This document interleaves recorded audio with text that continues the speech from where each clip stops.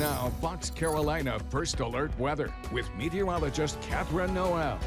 Good morning, everyone. We do have a first alert weather day in place now just for the mountains, though. So this has been changed recently because we actually were taken away from the air quality alert in the upstate. So this is great news, improvement at least for the upstate.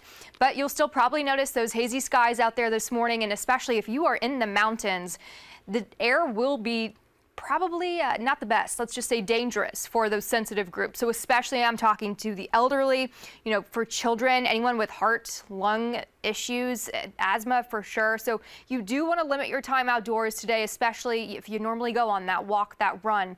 Maybe keep it indoors this morning, especially in the mountains. This is where we have that air quality alert in place until midnight yet again. Starting to see some improvement with the hazy skies. You can see that blue color there. That's what we want to be in. We want to be out of it, really, all in general, but we'll take the blue over the yellow and the orange. So improving air quality as we head into the rest of the day. But on Friday, we could start to see some of that worse air, that smoke, another batch of it, basically move on in from Charlotte down, barely clipping parts of the upstate. So it is an evolving situation. First alert radar, though, showing also we're a little wet at times this morning. That's going to be the case as we go on, really, I would say mid to late morning too. We start to get improvement. By 6, 7 o'clock, if you're going to be taking the dog out, whatever you're going to be doing this morning, especially across the upstate from Greenville, Spartanburg, you do have a chance of getting a little wet. So keep that in mind. Anderson potentially seeing the rain in Spartanburg South around 8, 9, 10 o'clock from Lawrence off towards Newberry, but getting clearing too. The sun. Spotty showers going to be possible throughout the afternoon, but afternoon looks way dry compared to at least this morning.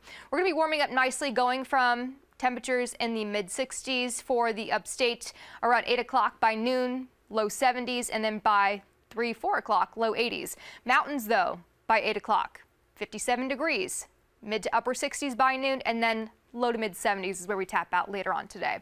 Beautiful the next couple of days. Friday, Saturday, great weather here. We're talking sunshine and highs in the mid 80s for us to low 80s for the mountains, even a mid 70 tomorrow. Starting to get a little warmer, you can see, into the weekend. Sunday's looking nice to at least to start the day. So we're going to be dry Friday and Saturday. Beautiful. We get high pressure in place. But by Sunday, this is when things start to change. We wake up still dry and sunny. By the evening, we get cloud cover to move on in, and then comes that next batch of scattered storms too, with our cold front pulling in throughout Sunday into Monday, bringing us a chance of scattered showers and storms. So Sunday evening, if you have plans, dinner plans to be outside, may want to rethink those, but Sunday morning brunch plans will be just fine.